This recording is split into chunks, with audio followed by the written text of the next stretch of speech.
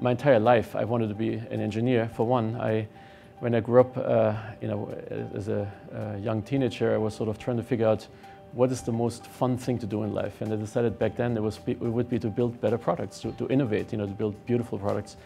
And little did I know back then that I eventually would come exactly to the right place where you couldn't just learn about how to do this, but you could actually then go off and start a company.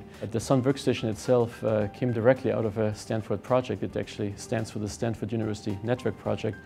And it was actually truly built, the first 10, 20 units, by yours truly here at Stanford. That was in 1977.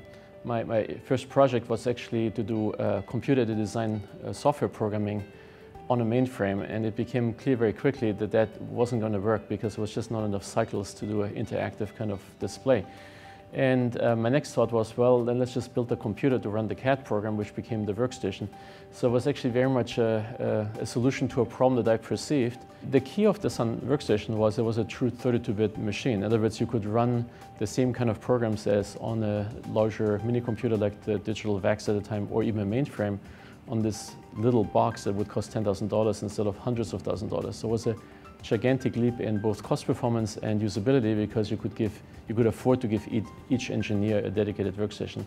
So this was actually very different than the personal computers at the time, including the IBM PC and the Mac even, because those were much more limited in terms of the kind of programs they could run. But back then, things moved a little more slowly. There was sort of the large established companies, and then as a new startup, you could move more quickly.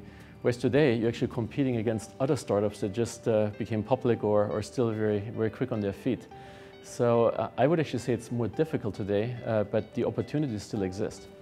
When people look at why did a startup fail, there's only 5 reasons. One is it was too early, or it was too late, or it wasn't relevant, or it was too expensive, or there was just no value proposition. But if you're not too early and not too late and you had the right value proposition, startups are actually usually successful. So this is the surprising thing, is that one just has to pick the right thing at the right time. Of course, what that is changes with each generation of technology and opportunity in the market.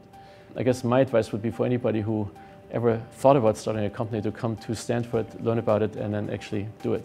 Now, I wouldn't have done what I've done in my life if I hadn't been here.